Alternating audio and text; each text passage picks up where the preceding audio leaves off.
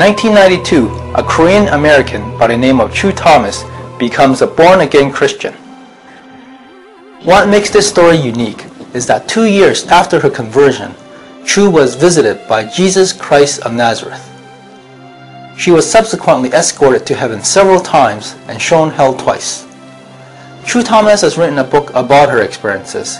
The book is called Heaven is So Real, and it was published on October 2003. Within a year of being published, this book has become an international bestseller, as well as a top 10 Christian charismatic book in the United States. How does a simple housewife who speaks limited English not only manage to publish a book, but within a year of being published, it becomes an international bestseller? Or perhaps an even more important question is, why these revelations now? Heaven is so real, and this is the story of Choo. Heavenly Father, thank you for allowing me to testify. Hallelujah. I became Christian since in 1992, and I really fell in love with Jesus after I went to church a few times, and I wanted to give every my being to Him the rest of my life. And I want to speak briefly about a book called Heaven is So Real. The Lord Jesus Himself took me to heaven 17 times with my transformed body, like when I was 15 or 16 years old. Before this,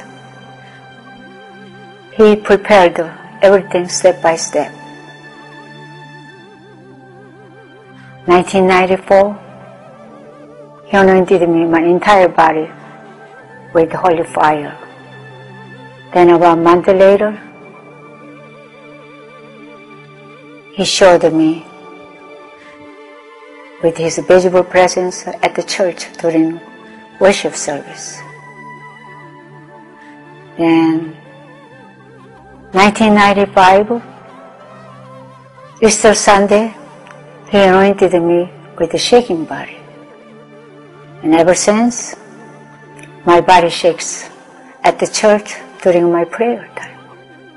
You see, my body is moving back and forth right now. If I don't do this, my stomach gets very tight and it feels like exploding. That's why I'm moving back and forth. So please don't think anything wrong with my body. That's the Holy Spirit doing this. Because I am talking about Jesus, that's why. And then, after this, He baptized me with the Holy Spirit, with the new tongues, heavenly songs, holy laughter. And I was so anointed for 3 hours, and I was on the floor. I couldn't get up because it was too powerful. After that, a few months later, Pastor Larry Renderoff, he prophesied for me. That he told me that God wants to use me in such a special way. And all his prophetic words came true 1,000 times more. And after this, January 1996, Lord Jesus, He was visiting me with His visible presence, and He visited me for 10 times to tell me how He want to use and all the things, His plans, and He was telling me about it. It's in the book, but He didn't tell me He want to take me to heaven. So after 10 times, February 1996, He began to take me to heaven with my transformed body, like his spirit body, my body. Each time before he took me to heaven, he brought me to the beach, Ultra Beach. The very first time before he took me to heaven, he took me to one side of a beach. He showed me small body of water, crystal clear. Then he showed me huge shiny tunnel. So after that he took me to heaven. After going through the tunnel, Choo writes, "The Lord and I walked along the road that came down from the top of the hill. Eventually, we reached a huge white gate that stood in front of a large white building. We walked through the gate and proceeded towards the white building. We entered and walked down a long corridor that led to a very large room, which we entered. As I looked down, I realized for the first time that I was wearing a different robe than I had on the beach, and I could feel something heavy was resting on my head. I reached up and discovered a beautiful crown had been placed there, without my realizing it. Then I looked directly at the Lord. He was sitting on a throne, and he wore a radiant gown and a golden crown. Others were there with me, kneeling on the floor and prostrating themselves before him. The walls of the room were made of large shiny stones that glowed, and the multicolored rocks provided an effect that made the room seem warm and happy, as well as mysterious. Then, just as quickly as I had been transported up the mountain and into the white building, I found myself on the beach again." Very first time, he only showed me his throne room. Then after that, we came down from heaven, and we were sitting on the sand on Ultra Beach. And then he began to talk. He said, "We just went to Kingdom of Heaven. The only one will come there are obedient and pure-hearted." And he said, preaching gospel is very important. And he waited for a while. He said, "Those who don't tithe, they are disobedient Christians." That was the last word he said, the first trip. Choo went on to visit heaven 16 more times. In each of these visits, she writes, "In my transformed body, I walked with the Lord on the beach, and then he escorted me to heaven. We walked through the pearly gates and went to the white building to change our clothing. After changing, we walked across the golden bridge. It all was becoming so natural to me. Each believer, I'm sure, will go through the same procedure when he or she goes to heaven." After that, he took me to heaven 16 more times. Each time he took me there, he showed me different things. And when he showed me special things, always he was saying that, "I prepared this for my children. I know what they like." Like when he showed me beach, "You see, daughter, how beautiful this beach is? I know my children like this beach." And then when he took me to fishing, "I know my children like fishing. That's why I prepared so many things what they like." And I realized in heaven is 1,000 times beautiful than on earth, but a lot of things like on earth, like roads, buildings, trees, bushes, rocks, flowers, rough places outside the kingdom. It's just so many things there. But they are 1,000 times beautiful than on earthly things. Just beautiful. The beauty of heaven is indescribable. And I can't even describe how beautiful they are. Just beautiful. And I realized how much Jesus loves each and every one of us. The way he talked to me was saying that, "You see how much I love my children. And I did all these things for my children. That's why He took me there to show what He prepared for His children. So let each and every one of us know what heaven is waiting for us. So before He comes, He wants all the Christians to know these things, so they can be excited, go there. That's why I believe He showed me these things. He doesn't tell me everything, thoroughly. He just showed me some certain things, just say very few words, necessary words He tells me. Just a loving God He is. Praise you, Lord. Besides experiencing heaven, Choo was also shown hell twice. On this, she writes, I could see fumes of dark smoke rising from a deep pit. It was like the crater of a volcano, and inside I could see flames scorching a multitude of people who were screaming and crying in the kind of agony that only the severely burned truly knew. The people were naked, without hair, and standing close to one another, moving like worms, and the flames were scorching their bodies. There was no escape from those who were captured in the pit. Its walls were too deep for them to climb, and the hot coals of fire were all around the edges. Even though the Lord did not tell me this, I knew I was standing at the brink of hell. In heaven, whatever He showed me, it was such exciting things and awesome things.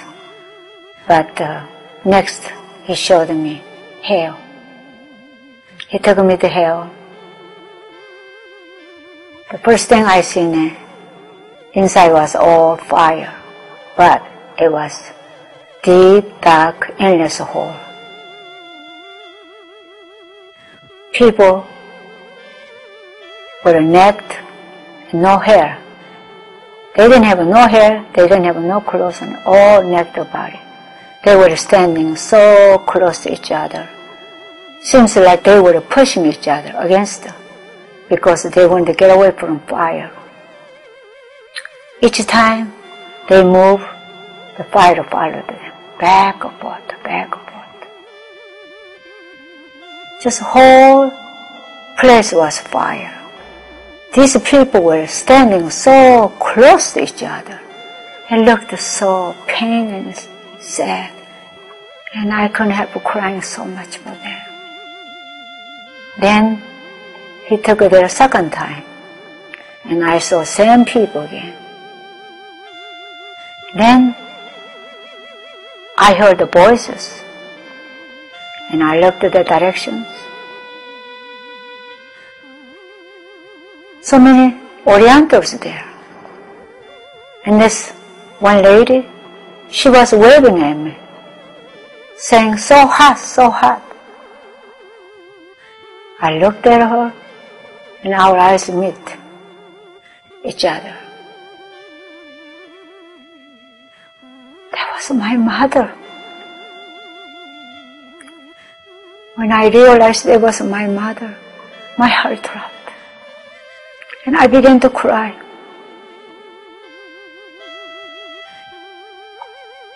I have never felt such a pain.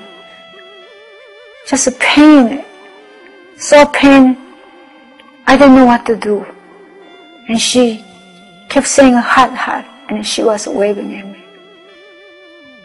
And the way I seen it, she wanted me to come down and help her. Then I looked.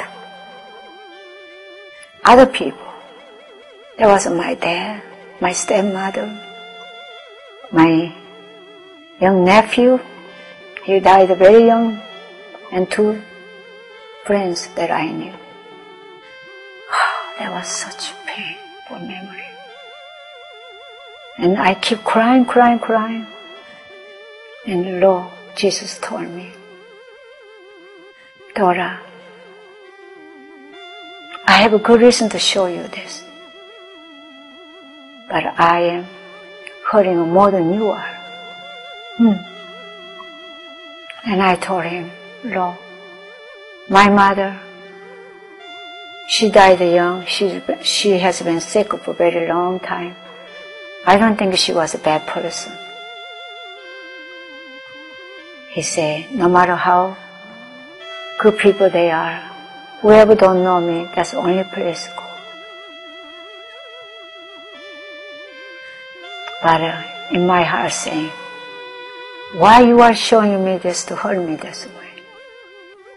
I thought about that, but I could never angry at him. I couldn't see his face, but I could tell he was crying with me. I just felt that. And he looked so sad. Then he touched my head, took my hand. We walked out there. And I was crying whole time we were walking.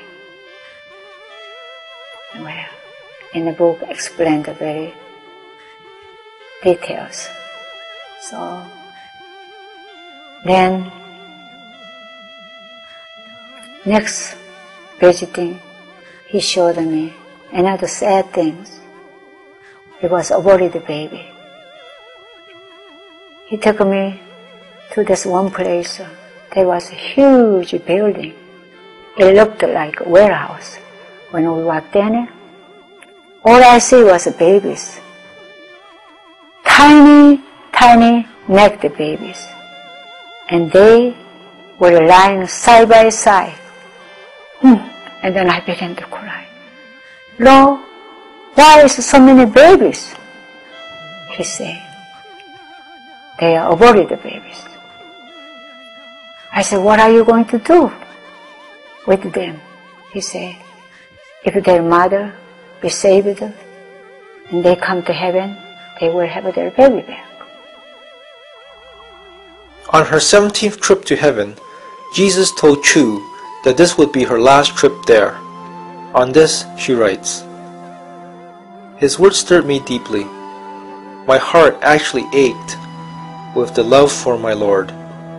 He stood up, and I knew it was time for us to leave.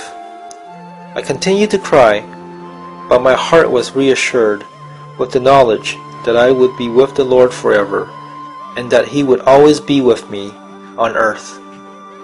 At the dressing room, an angel of the Lord embraced me. It was so exhilarating to be in a place where so much love, compassion, and understanding were always present. As I changed my clothing, I surmised that both Abraham and the angel knew this would be my last trip to heaven. As I walked out of the changing room, the angel hugged me once more. This angel had blonde hair, flowing white robes, and a face that was tender and warm. The angel smiled at me as I walked towards the Lord.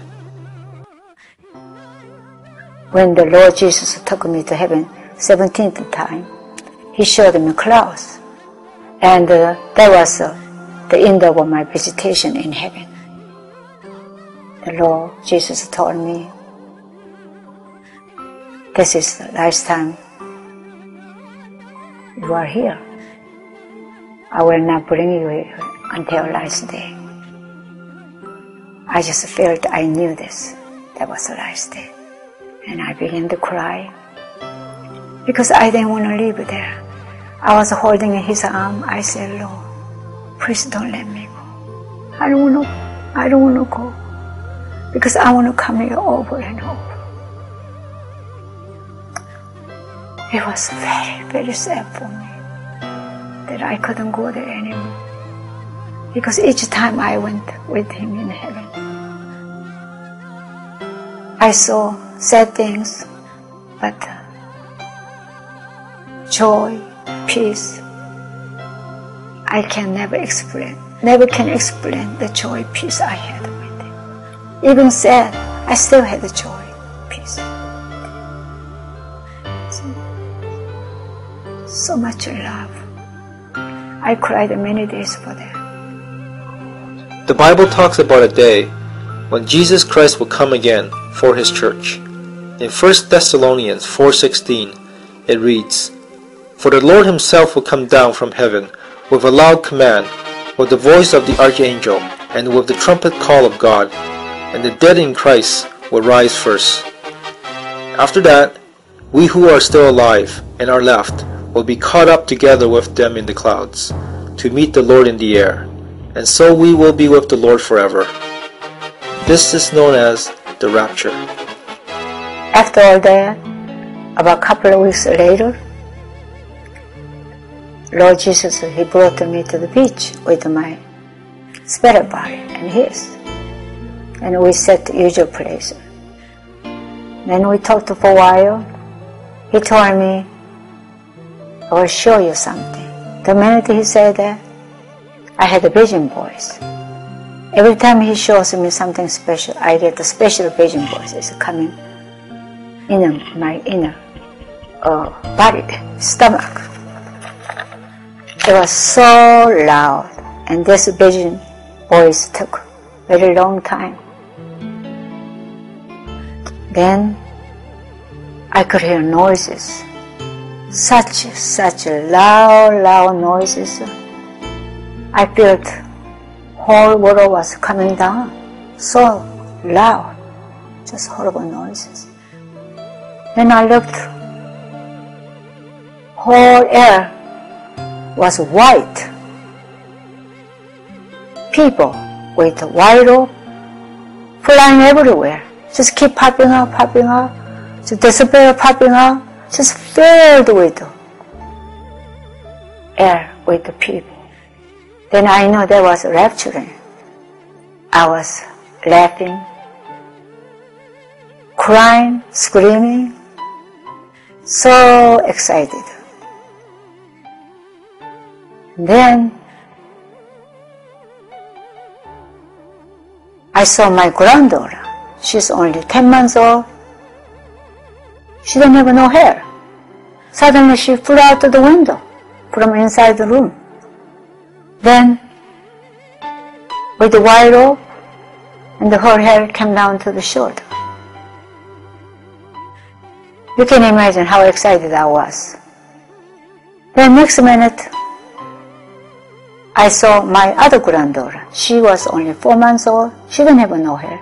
She flew out of the window, same as the other one, with the white robe, and her hair too came down to her shoulder. I was screaming, crying, laughing, exciting so much. Just I never excited that much before. Just excited. Whole house could hear. Good thing my husband wasn't home. If he was home, he really thought something wrong with me.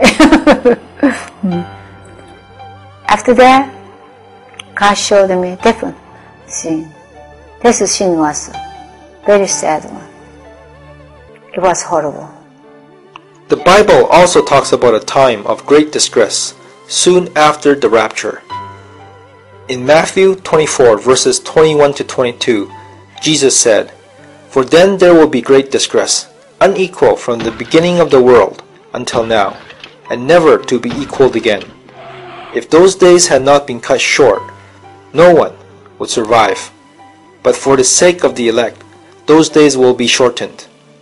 This is known as the Great Tribulation.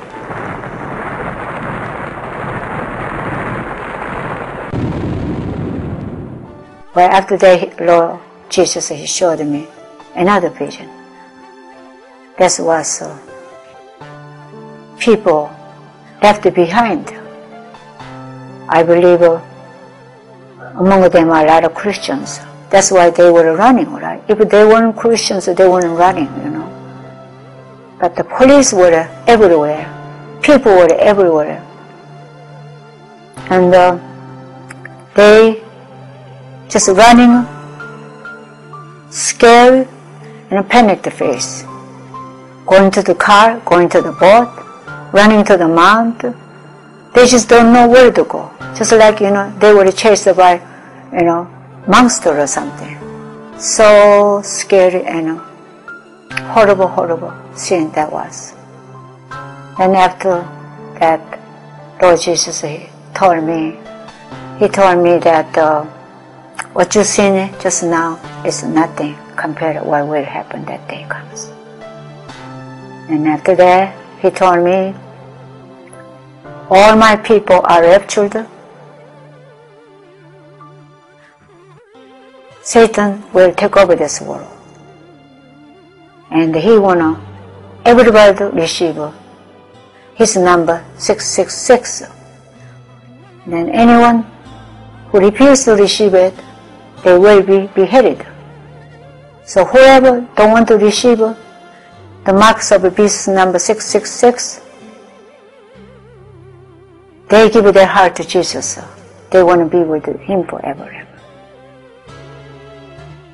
Revelation 24. And then whoever receives marks of the beast number 666, they all were thrown into the lakes of fire forever ever. They will be burning there for day and night, no resting. Revelation 14:11. So everybody should know about these things. And remember, wanted to be beheaded, it will not easy way. They will be tortured so much before they will be beheaded. Because Satan will not allow them to give in easily. So, whoever hears this message, please, if you are not have a close relationship with our Lord Jesus, please do something about your salvations. Also, if you are left behind, no matter what it costs, don't ever take the marks of beast number 666. It's better to be suffered for a while than suffer in the hell forever, ever, burning in the fire. And please take it seriously what I'm saying. The book, Heaven is So Real, is currently being translated into many different languages and being distributed all over the world. There's also an MP3 version of this book, which can be downloaded online.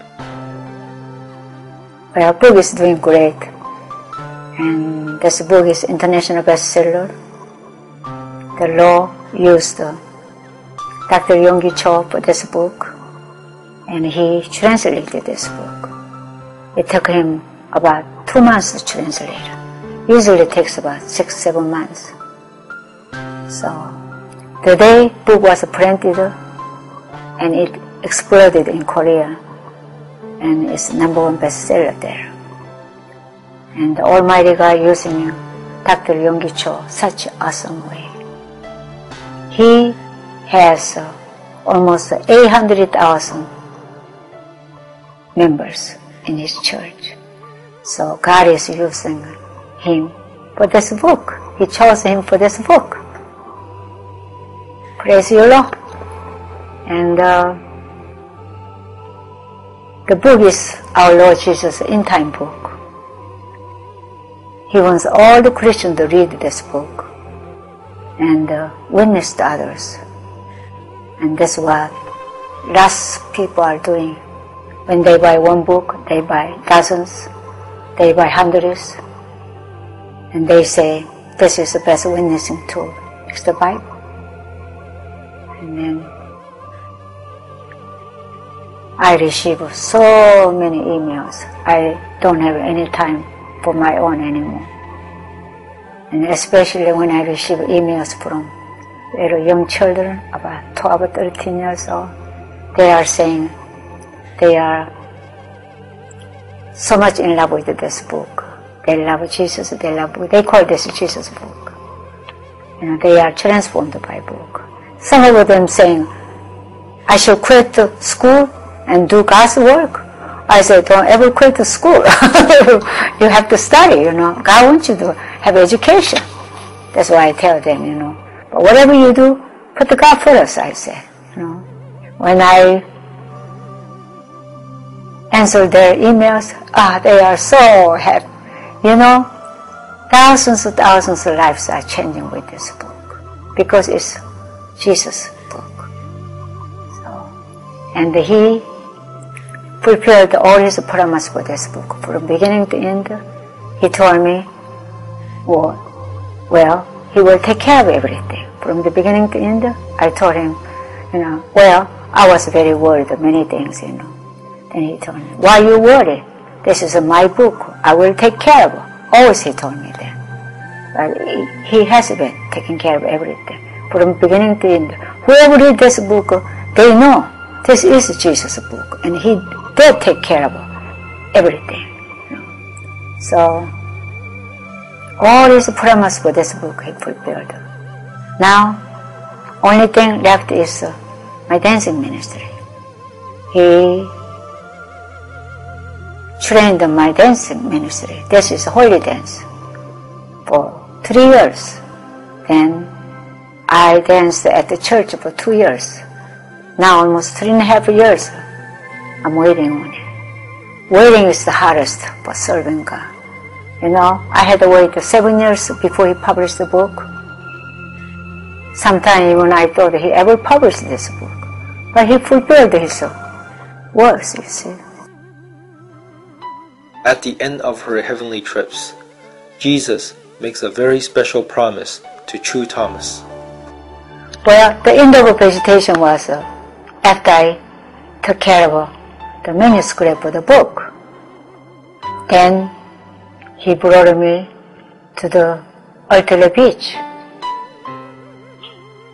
And we spent about a couple hours. He told me he will bring me there every Monday. That was May 27, 1996. Ever since, he never missed once. He bring me there every Monday with my transformed body. He wake me up about few minutes after 12 o'clock every Monday morning. He shakes my body for 30 minutes, exactly 30 minutes. Never less, never more. Then his presence shows. And his spirit body, my spirit body. Then we go to the beach. And when we go there, he talks mostly. I listened. Then I sing, I dance with my spirit body. And this is the best time of my life right now. According to the scriptures, the reason why Jesus died on the cross is because of John 3:16. For God so loved the world that he gave his one and only Son, that whoever believes in him will not perish but have eternal life. Therefore, according to Romans 10:9, if you confess with your mouth Jesus is Lord and believe in your heart that God raised him from the dead, you will be saved. Well, I heard so many people saying, "Oh, who cares after I die?" Hey, like that, you know. Then I said, "You better care after you die." You know. This was what I was witnessing. If you die, you only go to two places, either heaven and hell. He said, "Hey, who cares after I die?" You know. They talk like they don't know anything after they die. I say, you better care after you die. Because why? Even you die, your body die. Your spirit soul will never die. That's why you can remember, you can pain, happy, joy, everything. Just like when you were alive. So they still don't believe it. Just they get angry at me. I say, I hope someday you will remember what I'm saying. Do you know Jesus? They say, I know God. I say, well, Jesus is a God. He's a Father. He's the Holy Spirit. He's all. If you don't know Jesus, you knowing God, that's not going to take you to heaven. I just talk. They don't hear most of these people. I just tell them, well, you don't want to believe it now. I hope someday you will believe it. Then I talk. No matter what, they don't want to accept the salvation package. You know what I say?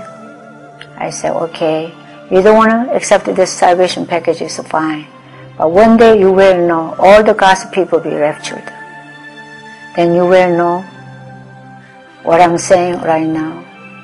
But I ask you to, that time comes, never to receive the number 666. If you receive that, you're going to be burning in hell forever, ever, ever. So please, please don't receive the number 666. Would you please remember? You know, some of them say, okay. I say this to many, many people. Anyone who has never prayed a salvation prayer before, I would like to pray. Please repeat after me. Lord Jesus, I believe you are Son of God, and you died for me. Please come into my heart. Be my Lord and Savior. And I ask you to forgive me all of my sins and cleanse me with your precious blood. Taking control every area of my life from this moment on. Jesus, fill me with your Holy Spirit and empower me to be used for your glory. I want to serve you, love you, obey you all the days of my life and make a difference in the lives of others. Father, thank you, making me your child. In Jesus' holy name, amen. Hallelujah. Anyone prayed this prayer with me? Please go to church. Listen to Word of God from pastors and read the Bible every day, study it, pray many times a day, and have a relationship with Jesus. Thank you. Amen. Hallelujah. On behalf of Choo Thomas's ministry, thank you for watching our show. In heaven is so real. Jesus said that he's coming back for his church sooner than we think. So get ready and let's give our God all the praise.